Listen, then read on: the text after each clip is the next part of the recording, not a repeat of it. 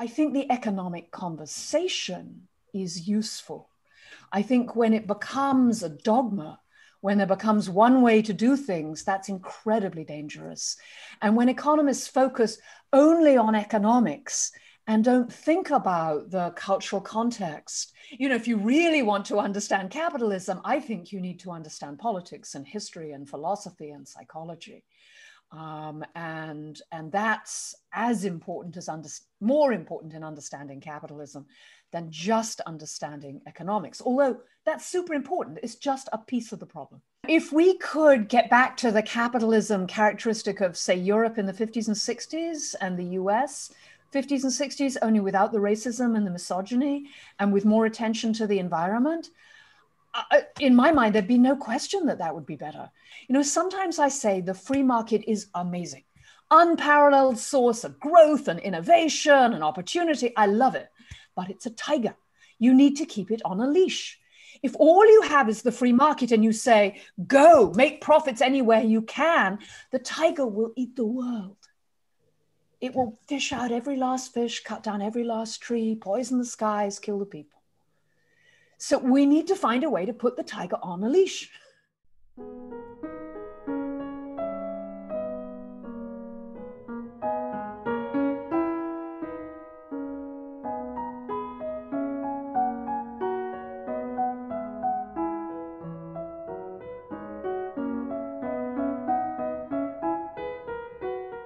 Because we need things to survive. And economics is the science, economics is the study of how we organize ourselves to produce goods and services that we want. And almost all of us want goods and services, and almost all of us want more goods and services. And so economics is partly valuable because it studies, like, what are the consequences of different arrangements of how we produce?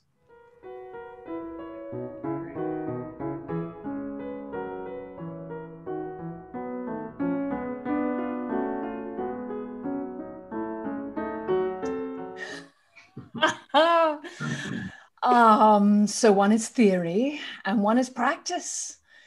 And in principle, practice is informed by the theory. So we have a school of policy making here at Harvard, and the students study economics as a guide to policy making. And often they find when they're trying to actually make policy, it's a lot more complicated than it was in the classroom.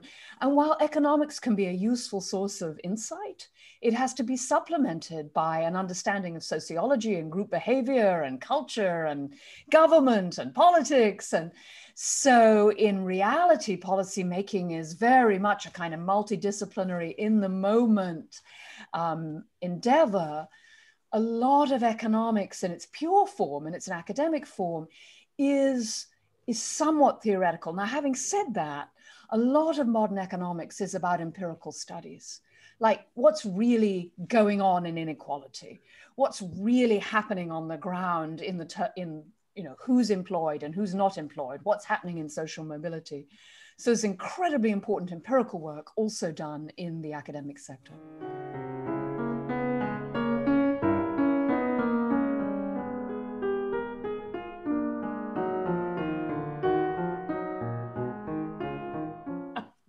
It thinks it does. Economists claim that their goal is to maximize social welfare, that they're looking at how to organize production so that the most number of people get the most amount of stuff. Does that mean that in reality they serve the common good? Sometimes, for sure. Having really good data about what's going on in the world, knowing how many people have been unemployed for how long, understanding what happens to people who are unemployed, looking at the economic consequences of climate change. These are all super useful things. I think without some forms of economics, we'd be flying blind. We just wouldn't know what's going on. Do I think that the high theory of economics improves social welfare? I'm not so sure. I think the economic conversation is useful. I think when it becomes a dogma, when there becomes one way to do things, that's incredibly dangerous. And when economists focus only on economics and don't think about the cultural context, I mean, one of the ideas that's sweeping the economics field at the moment is that, hold on to your horses, people are not just self-interested. They care about each other, that they care about the communities. And that's sort of a big idea sweeping economics now. I'm sure you're familiar with the work of Samuel Bowles and some of his colleagues on, dynamic theory. Whoa, the economy is not a series of static equilibrium. It's actually dynamic. And you think, well, I could have asked the football coach and she would have said, well, that seems like a very restricted model of people and a very restricted model of how things actually happen. So I think when economics falls short is it believes its own theories and takes them too seriously. When economics is a partner to other disciplines and is in service to the community, I think it can be very, very powerful.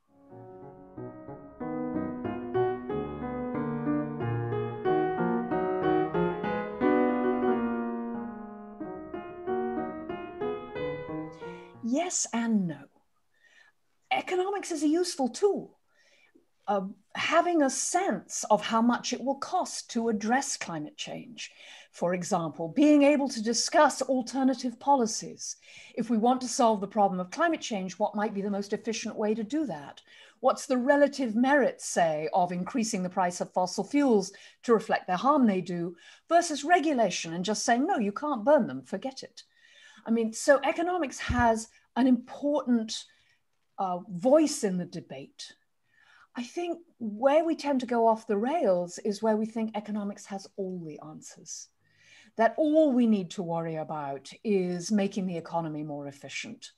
All we need to worry about is aggregate welfare and using measures, for example, of human well-being that until quite recently were all about production and consumption and not about, say, lifespan or life satisfaction or rates of depression or inequality, rates of justice or equity. So economics has been incredibly, I think, illuminating in showing that one of the sources of growth in the US, for example, since the 50s and 40s and 50s, has been the inclusion of more and more people in the workplace. That as more and more women have come into the workplace, as more and more non-Anglos have come in, so this enormous influx of immigrants has really helped drive economic growth. I think that's really important because it means now when I talk about equity and the importance of increasing the diversity of the workforce, I say, well, the economic growth between the 40s and now came from bringing more people into the workforce. Let's bring these marginalized communities into the workforce and we can, improve economic growth. So it's very helpful to have that argument, but it shouldn't be the only argument because treating everybody justly, making sure everyone is included in this society is not just an economic necessity, it's fundamentally a moral and political necessity. And when we frame conversations only in terms of economics, we leach out so much of human meaning. And,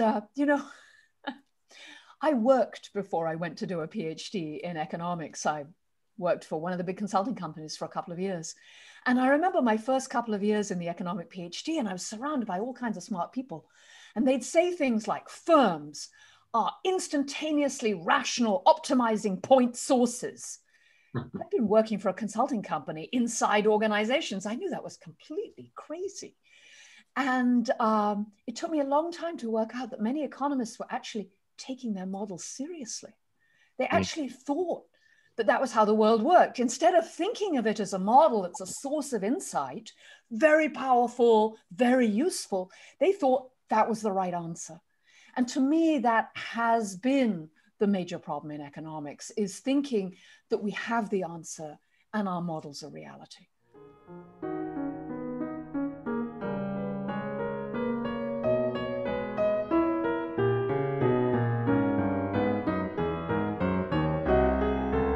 Yes, of course. Now let's argue about what it means to be held accountable. Should we routinely see if their advice turned out to be good advice? Should we compare the predictions of the models with what actually happened? Absolutely, we should. Should we, when the economists have proudly said that cutting taxes will increase economic growth and it doesn't, should we seize their assets? Probably not. But should we hold them intellectually responsible? Absolutely. Should we have a lively debate about what went wrong and why and what the economists missed? Absolutely.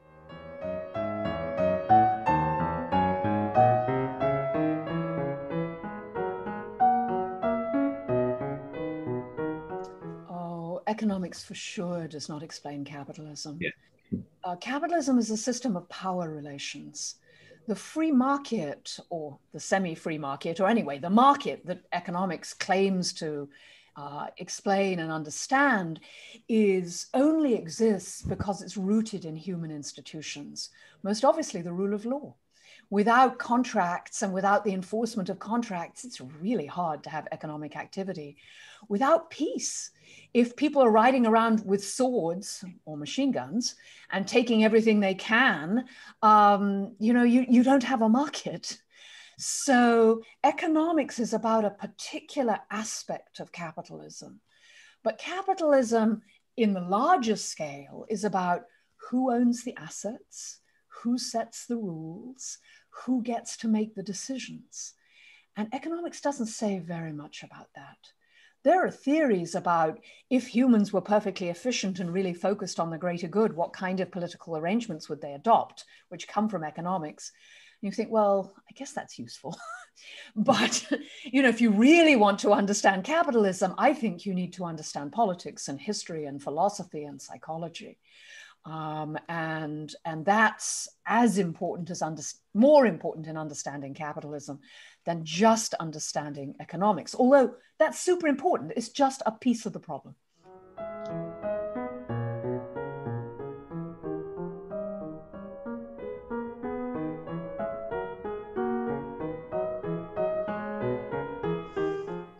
So, Fabio, I'm not sure I agree with you.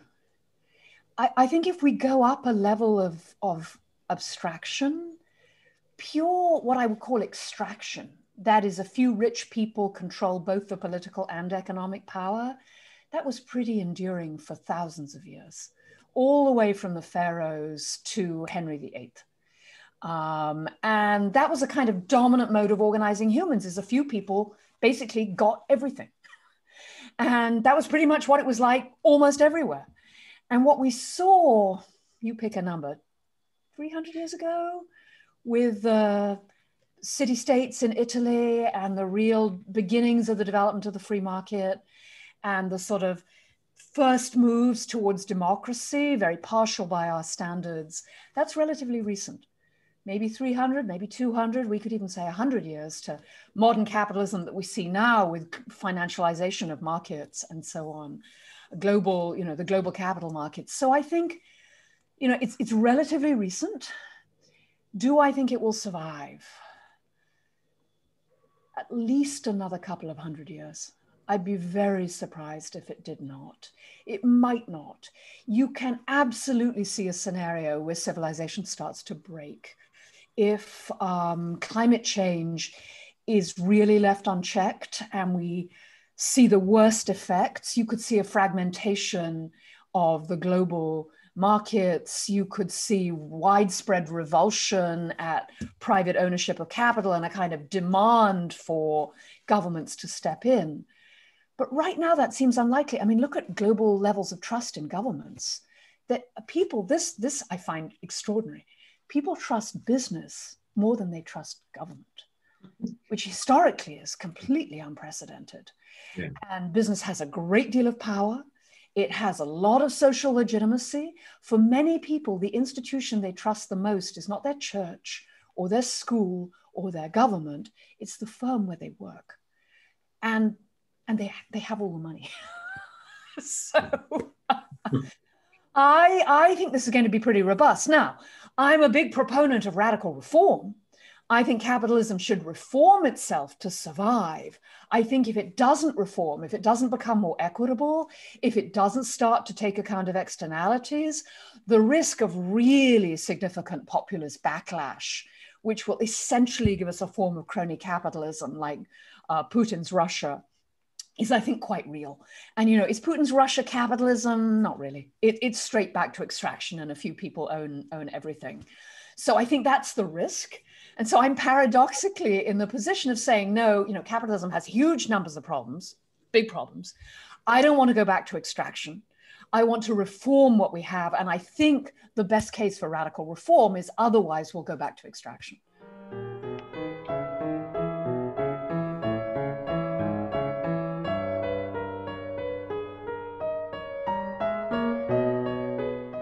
Of course, we can imagine something better. I mean, I don't think it would be utopia, but you know, if we could get back to the capitalism characteristic of, say, Europe in the 50s and 60s and the US 50s and 60s, only without the racism and the misogyny and with more attention to the environment, in my mind, there'd be no question that that would be better. And that's not even a hugely radical reform. I mean, I have colleagues, and I'm sure you're talking to them, who think about, could we vastly expand employee ownership, for example? Could we distribute ownership? Could we distribute capital? Could we imagine giving people, you know, a share in the economy and being them much more engaged? You know, simple improvements like, excuse me, could we take care of the environment? Could we make it expensive to dump carbon dioxide into the atmosphere and poison the ocean? Could we require that people treat their labor force like human beings and pay them a living wage? And would that bankrupt us? No, it would not. So absolutely we can do better. Now, I'm an ameliorist, an incrementalist. Everything I've suggested is basically either, as I said, you know, take us back to the 50s and 60s, only a little bit better, or kind of, no, let's just control capitalism. You know, sometimes I say the free market is amazing, unparalleled source of growth and innovation and opportunity. I love it, but it's a tiger. You need to keep it on a leash. If all you have is the free market and you say, go, make profits anywhere you can, the tiger will eat the world. It will fish out every last fish, cut down every last tree, poison the skies, kill the people. So we need to find a way to put the tiger on a leash. But that doesn't seem to me impossible. We're a very smart species and we've done it before.